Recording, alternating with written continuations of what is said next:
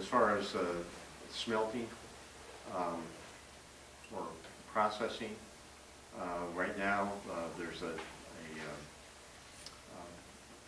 not this kind of smelting or processing. Well, let me back up and say that the ore will probably be more concentrated on site or close to the mine. In other words, you have an ore that may run 2% copper, for example, and you want to grind that ore up and make a higher grade concentrate of, say, 50% copper. Then you have to ship that somewhere and have it processed, usually to a smelter. The United States does not have smelting capacity. So you usually have to go to foreign sources, probably to Sudbury, which is the closest one, or maybe even China or Japan. They'd love to get this material. So the last smelter in this area was down at White Pine. It's been dismantled. The refinery is still there to refine the copper.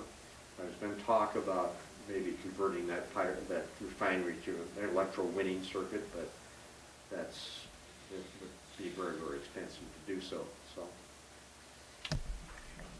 Yes. Yeah, is Highland Copper / Keweenaw Copper basically an exploration company, or would this be the company that would, if it proved profitable, to actually develop the site and do the mining, or is it like Rio Tinto did the exploration and then sold to another company? How does that work? Well, at this point, the intent is to have Highland, aka Keweenaw, carry through. Right now, all we've done is exploration, so I can't really predict what that would be like going forward.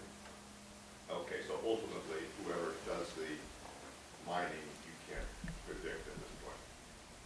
No, we have one mining engineer on staff. He's sitting behind. That may be a start.